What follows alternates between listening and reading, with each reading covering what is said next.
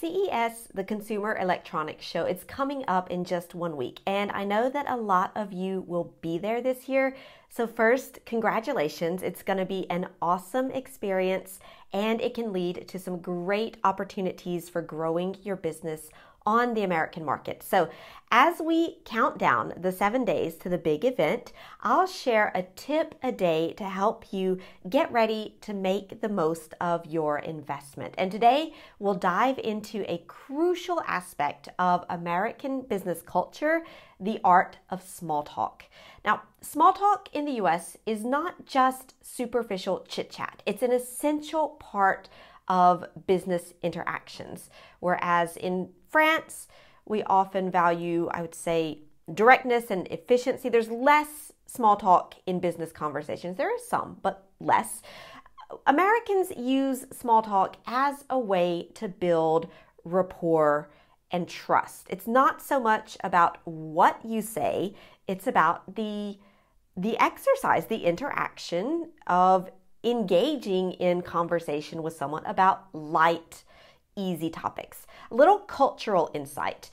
In France, from my experience, we may reserve personal topics for after a business relationship is established. However, in the US, sharing personal anecdotes or asking about, someone's life, their journey, etc., it's a way to find things in common and to break the ice. And sharing personal information, even with people we don't know, is a very common small talk practice. Now, I'll give you 3 concrete expressions that you can use to help engage in small talk. If you're at your booth at the CES, you're getting drinks and you want to start a conversation with someone, whatever. 3 easy ways.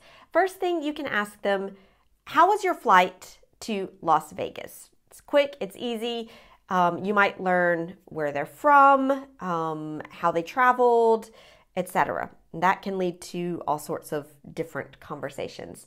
Second question you can ask, is this your first time at CES? This can open up discussions about technology, previous CES experiences, or even their expectations for this year. All interesting things to know. And lastly, what's been the most exciting part of the show for you so far? This is a great way to learn about their interests. It can guide you to talk about more specific aspects of your products or your services. You might find a new client that way. So when you're engaging in small talk, observe the other person's reactions. Like I said, they might share some personal stories or ask about your experience in Vegas, your impression of the USA and Americans. Keep it positive in that case. But anyway, asking these kind of personal questions, it's a sign of friendliness and interest in you. It's not prying or disrespecting your privacy. And it's a way, again, of building that relationship and engaging with the other person. You want to respond warmly. And like I said, don't hesitate to share a bit of personal information about yourself too.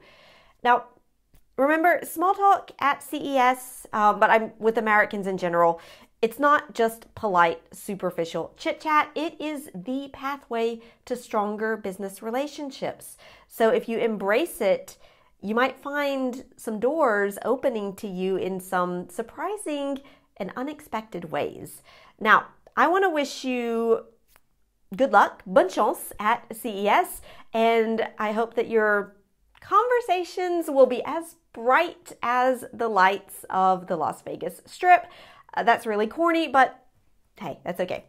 And if you have a question about doing business or building relationships with American prospects, especially at the CES, drop it down in the comments in French or in English, and I will address your question in a future video.